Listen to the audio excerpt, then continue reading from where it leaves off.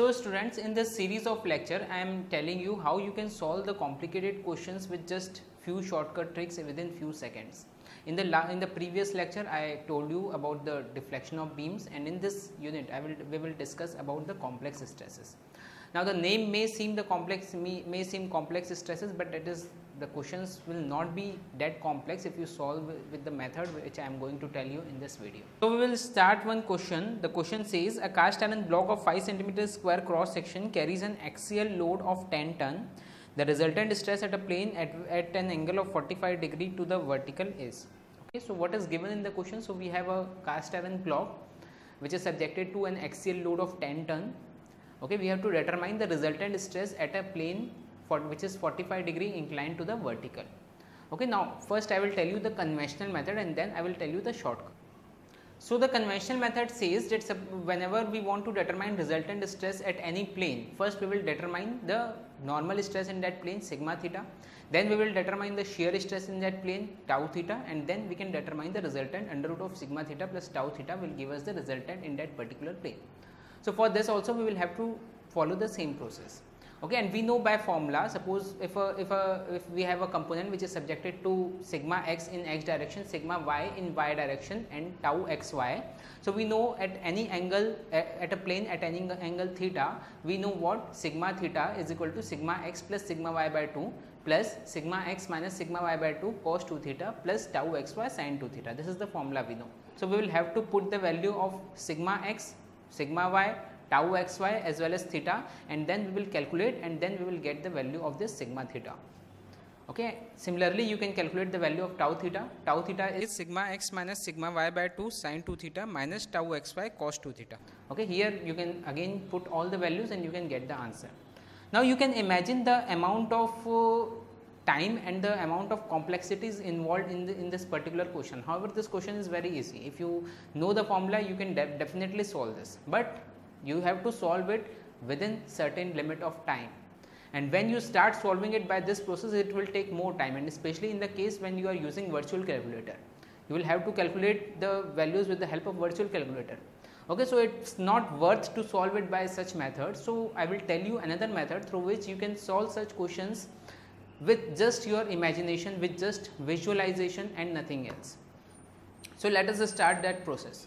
So that method is nothing but the Mohr circle. So now how to draw a Mohr circle? So suppose we have this component which is subjected to two perpendicular stresses, sigma x in x direction and sigma y in y direction. We are not considering shear stress now. Now how would be the Mohr circle in this particular case? So the Mohr circle is actually a graph between normal stress and shear stress.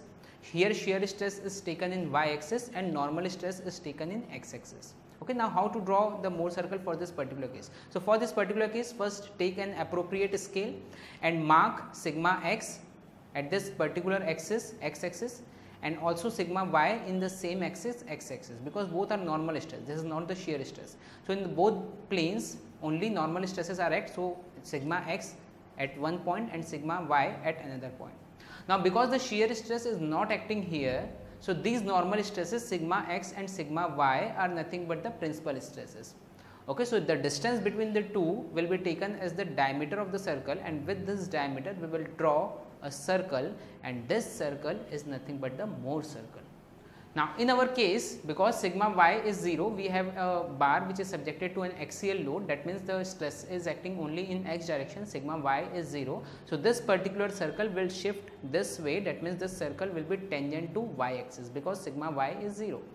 And when this circle is tangent to y axis, the diameter of this circle, is nothing but sigma x. Now this is very important thing, and this should immediately flash into your mind. Whenever you see a question with a bar which is subjected to an axial load, the immediate reaction on your mind, you should visualize a Mohr circle which is tangent to the y axis and whose diameter is equal to sigma x. When diameter is equal to sigma x, obviously this radius will be equal to sigma x by 2. That means shear stress is equal to, the radius of the Mohr circle is nothing but shear stress. Shear stress is equal to sigma x by 2. Okay, now we have to determine the resultant stress at a plane which is at an angle 45 degree to the vertical. Okay, so our vertical plane, this is our vertical plane, this AB is our vertical plane. Okay, and because in original figure we have the plane is at an angle 45 degree, so in Mohr circle it will be taken twice, that means at an angle of 90 degree. So at an angle of 90 degree we are taking one plane AC, this is our required plane, and we have to determine the resultant stress at this particular plane only. Okay, so how to determine the resultant stress? So for this we will have to join this by origin. So this OC is nothing but the resultant stress. So we have to determine the value of this OC only. And from Pythagoras theorem we know that this OC square is nothing but OA square plus AC square. Okay, and OA and AC are nothing but the radius of the circle, which is nothing but sigma x by 2. So we will get what? So this resultant stress is nothing but under root of sigma x by 2 whole square plus sigma x by 2 whole square. So from here we can determine the resultant stress. This is a simple process. Okay, and this will hardly require that you should touch your pen or paper. You can immediately visualize this thing on your mind and you can immediately solve this question within few seconds. Now coming to our question, we have a bar which is subjected to 10,000 kg of force and axial force, and we have to determine the resultant stress.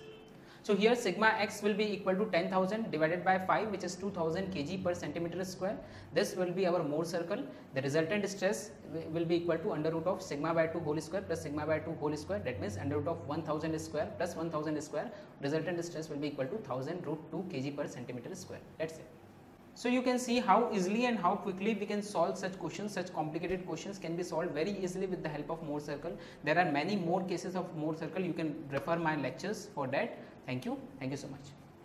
So thank you for watching, students. To get more such videos, subscribe our YouTube channel with a bell icon, or download our free app Gate Lectures for Mechanical, or for having complete course you can visit our website www.sngateacademy.com. Thank you so much.